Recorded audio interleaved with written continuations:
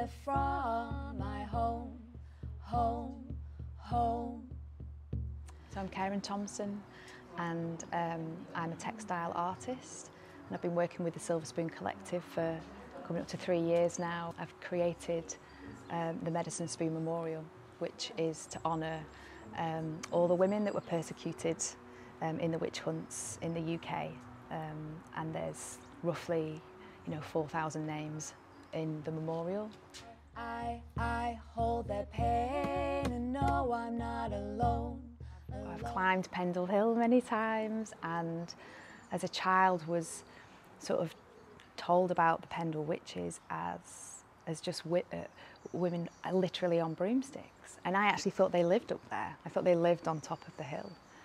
And doing this work has just made me realise that so many people are told these stories about witches and they're seen as these sort of caricatures, and they were women. They were real women that were really poor and struggling, and were persecuted. And I think when you start to understand that and realise how many women were persecuted, it's horrific. It's horrific, and I think it's just really sort of brushed over in our society, in our history lessons.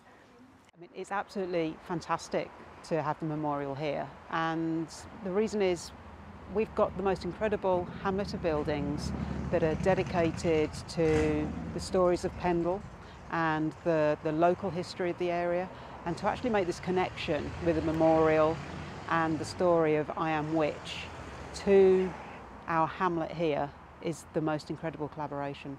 So we're bringing together women, families, ancestors that have a connection with the bricks and mortar, the heritage and the history that we have in the northwest, and importantly to Barrowford and Pendle.